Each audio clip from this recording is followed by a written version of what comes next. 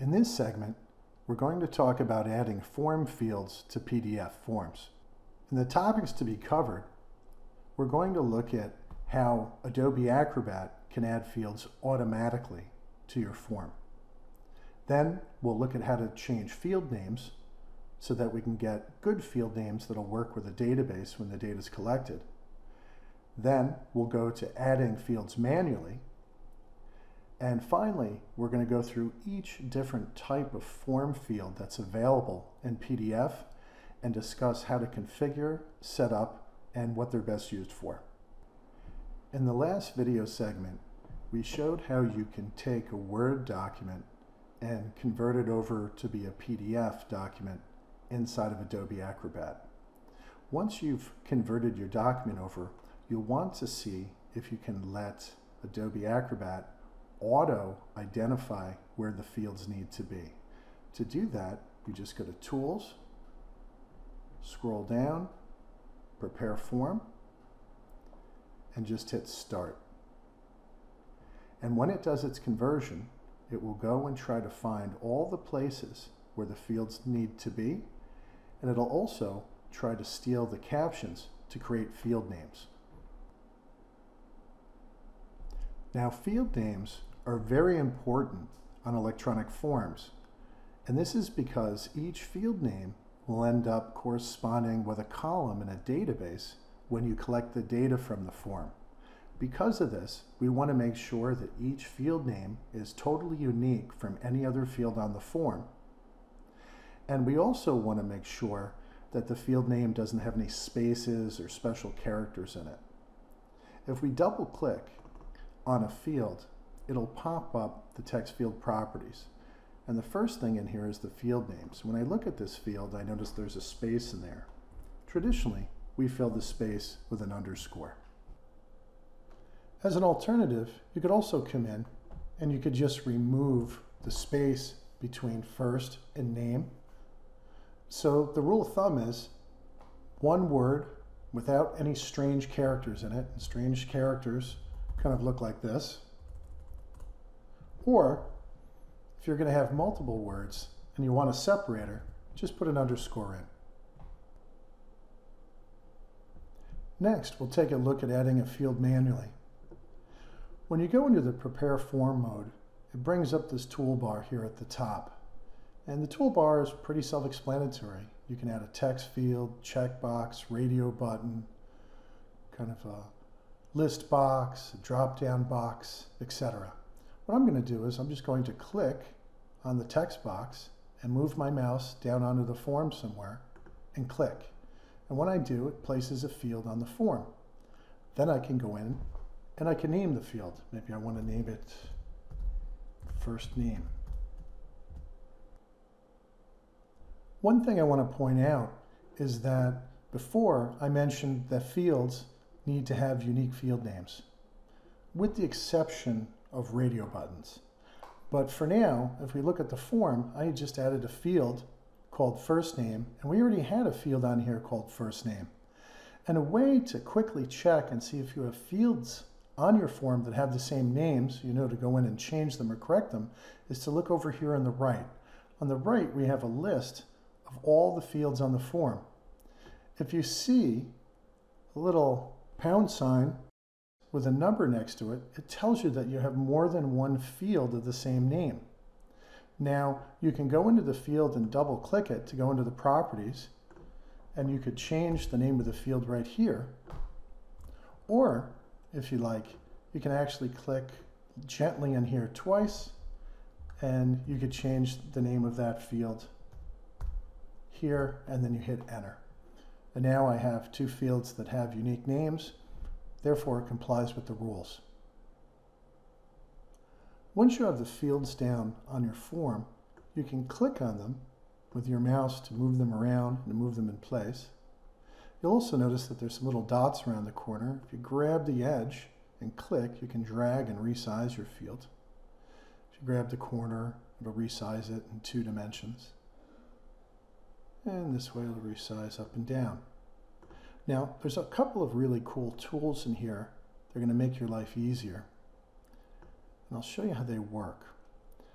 if you right mouse click on a field, you'll see down here you'll have alignment and field size. And let me best show you how to use these. If I were to drag my mouse and select these two fields, I could then go over the field whose height I want both of these fields to be, right mouse click, go to field size and select height.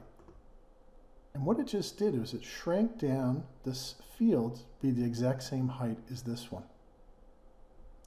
Now that it's the same height, I may want to make this field aligned with the bottom of the one next to it. So what I can do is I'll highlight both fields, which selects them. Then I'll keep my mouse over the field that's got the right level to it, and I'll go down to align and align bottom. And now these two fields just aligned to the bottom. So in 2 seconds there, I was able to get the field to be the right height and align the bottom of the other field. Then I can just grab the edge of the field, stretch it over a little and let go. And now my field is perfectly matched up and aligned with my other fields. Next, we're going to talk about the different field types, how to add them to your form, and little idiosyncrasies of each one to make it work the way you want. We will start with the text field. The text field is found up here on the Prepare Form toolbar. And I'm just going to manually drop a text field in here. And I'll give it a name. I'll call it Text 1. Now, if I go to the properties on the text field, we'll just kind of review the properties that you're most likely to use. You've got the name of the field, which you want to be one word with no spaces or special characters. You also have the ability to make the field required by checking this box here. And as far as the appearance of the form, you could, if you want, set an outline to be around the edges of the form. The only other thing you might want to do is go in and set the font size to auto. And this is important because if someone were to put in a long string of text into the field that went beyond the size of the box, what you would want would be for that field to squeeze the size of the fonts down. And I'll show you what I mean. So here's a field, and I'll just type in some gibberish in here. And you'll notice when I get past the edge of the field, it actually shrink the size of the font down so it still fits in the field to see. So if we go back to edit mode here, we go back to the properties. It's always a good idea to set that font size to auto. And in the general properties, we set the field to be required. And for text fields, that's about all you want to set. For a multi-line text, we're basically starting with a regular text field, but we're going to make it so that people could put multiple lines of information into the box. Now I could go back up here and select the field and add it manually, but I want to show you a trick, and this is a trick that's going to save you some time. If you hold down your control key and you drag a field, it actually makes a copy of it. But it also copies the field name. So we want to go in there and make sure that field name is unique. So I'll make this text 2. And it copies all the properties. It actually copied this one and made it required. I'm just going to uncheck the required here. And over in the appearance, it's set to auto. And here's the thing that makes this. In the options, there is a little checkbox here for multi-line. And by checking that, it basically means that when your field has multiple lines of data typed into it, the data can accept hitting the enter key, or the data can wrap and wrap and wrap around. And I'll go back to edit here. So just to review, basically a text field that has the multi-line box checked in the options makes it so the field data can wrap and also accept the enter key. Next, we'll create some radio buttons. So I'm going to go up and select a radio button. I'm going to drop it on here. And when I do, it asks me for a radio button choice and a group name. So here's the scoop with radio buttons. When you have a group of radio buttons, only one radio button can be checked. If you checked one of the other ones, it unchecks some of them. So one choice with a radio button. So each one of these choices has to be individual. So on this radio button, I'll make it so if somebody checks this radio button, we pass the value of yes, and then I get to name the group of radio buttons. This is actually the field name for the group of radio buttons. Now, all radio buttons in a group have the exact same field name. So this is the only time we diverge from the concept of each field having its own unique name. Every field in a group has the same name. So I'm just going to call this R1 for radio group 1 and hit enter. Now, they make it so that you can come down here and click add another button. So I can add a second button if I want. And maybe I want the choice on this one to be no. So basically, if somebody selects this radio button, it will be no that's passed. If somebody selects this radio button, yes will be passed. I'm going to go up and hit the preview button so I can show you what happens with the radio buttons. If I click this radio button, it selects it. If I click this radio button, it unselects that one and selects this one. So this would pass the value of yes, this would pass the value of no, and the name of the field, we called it R1. So in the field in the database, there would be a field called R1, and it would have the value of no. If I clicked here, it would be yes. Since we created the second radio button by adding an additional radio button when we put in the first, I just wanted to open up and show you the properties in here just to review. This radio button group has the exact same field name. This button is called R1, and this button is called R1. The only difference is that in the options, the first radio button has a radio button choice of yes, and the second radio button has a choice of no.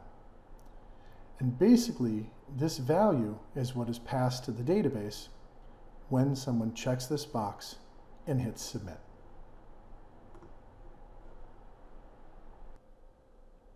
Unlike radio buttons, checkboxes are their own fields.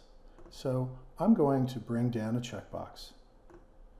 And I'll give this checkbox the name C5. And basically, that will be the name of the field. And up in the options, we have something called an export value. And you can type in anything you want here as an export value so that if somebody checks C5, it'll pass to the database a field called C5 with a value of whatever you type in. For here, it's just saying yes. Now, if I were to go up here, and I put in another checkbox, and I'll call this one C6, I double click to go to the properties. This is a completely separate field from this one. It's not a group like radio buttons. And the export value of this is yes. So what I'm trying to get at here is, I'm going to go to the preview. This checkbox field is its own field. You can think of it almost like a text box field, except for when you check it, it transmits a specific value. If I were to check this field independently, they can both be checked or unchecked independently. You will typically see checkboxes used in a question that's phrased like this: please check all the options that apply. Let's create a drop-down list. So I'm going to select a drop-down list, and I'm going to resize the field a little bit.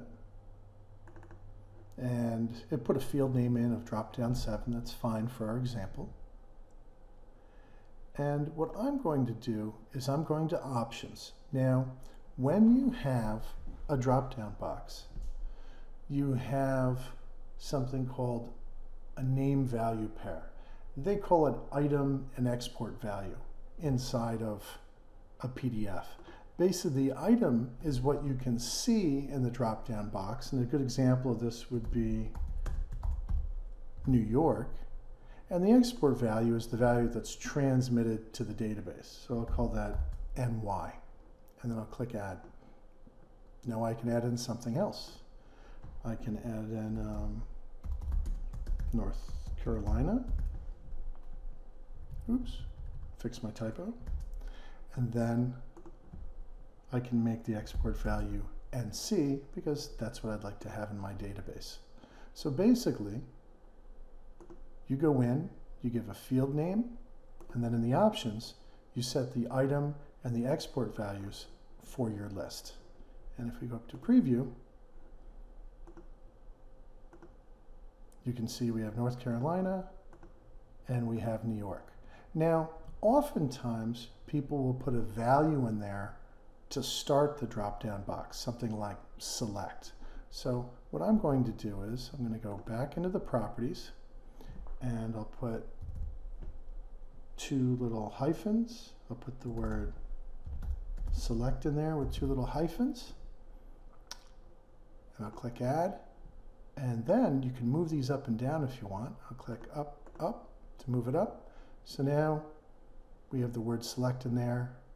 And whichever one is selected in this list, when you close it, becomes the default value that will be sitting inside of the drop-down list. So I'll go to preview. Now we have select, and I can select New York, or I can select North Carolina. Or I can just go back to select. Last but not least, we have the button. Now, some buttons can make something happen on the form, such as printing a PDF form. The way we're going to be using buttons is we're going to be using them to submit the form. Now, don't worry about any actions that'll be taken when the submit button is pressed. We'll get into that later. Just wanted to show you that a button is a field like any other, and you can give it a field name. The only other thing I wanted to cover today is to let you know that if you have a field on your form that you'd like to be secret or hidden, maybe you have some data that you'd like to pass along to the database, but you don't want a live field on the form, you can go, and I'll double click here in the text field, and inside where it says form field visible, you can set the form field to be hidden. And what that does is it makes it so that when someone is using the form, the field is not visible or editable. It hides it, essentially. So I'm going to go back, and I'll change this back to visible again. And when I go to preview, now the field is back. Hidden fields are great when you want to pass something like an ID number, or a date time stamp, or a counter, or some other information that occurs when a form is submitted. So to recap, we took a look at how Adobe Acrobat can auto-add fields to a PDF document for you to save time. Then we looked at changing field names to make sure that your forms, if you use them with other systems in the future, won't have any bad field names in them. Then we looked at how to manually add fields to forms using the Forms toolbar. And finally, we went through each different type of field so that you could see how each field can be used and how each field should be configured. Now that you know how to build a basic PDF form, you may want to collect data back from that form into a database. You may also want that PDF form to work on all devices, like iPads and tablets. If you have any of these needs, please check out the services we offer at formrouter.com. That's formrouter.com.